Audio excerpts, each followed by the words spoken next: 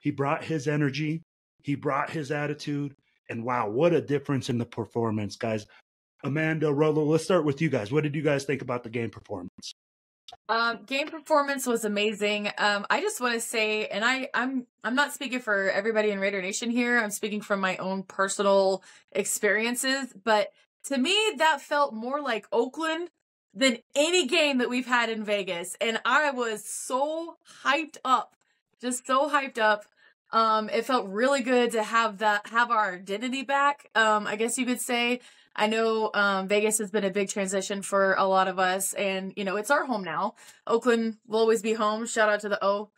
But to be able to go out there and feel that team energy, I think it really resonated with a lot of us fans who have especially been out to Oakland, and to feel that vibe was really awesome. And also, I think it's amazing that AP and was really giving a lot of shout out to the fans. I think that has something that has really been overlooked a lot. And for him to be able to acknowledge us and acknowledge our fandom and Raider Nation as a whole, because we are iconic as a fan base, I thought that felt really good for all of us, and to have that swagger back, the pride and poise. So it was really great start just to even hear that with the press conference to start with.